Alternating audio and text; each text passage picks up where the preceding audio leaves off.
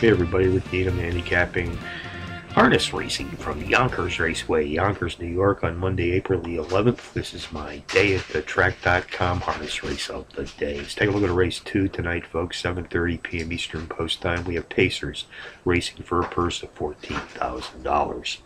Contenders number 2, Cheyenne Triangle.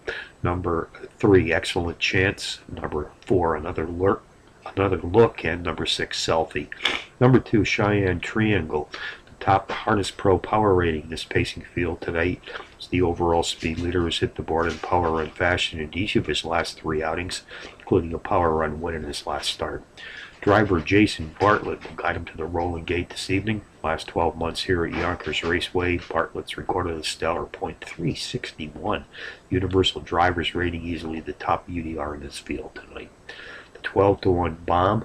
Number 3, Excellent Chance, has hit the board in power run fashion in 2 of his last 3, including a power run win in his last start. Race 2 summary. Number 2, Cheyenne Triangle, tops my contenders list tonight here at the Big Y, which also includes number 3, Excellent Chance, number 4, Another Look, and number 6, Selfie. 2, 3, 4, 6 in the second from Yonkers. Yonkers long shots, race 1, number 5, Intermix, a 5-1 shot, the overall speed leader in this pacing field tonight. He's hit the board in power run fashion in 2 of his last 3 starts. Race 8, check out the 9-2 shot. Number 8, Queen of Denial, the overall speed leader in this pacing field, has hit the board in power run fashion in each of her last 3 outings.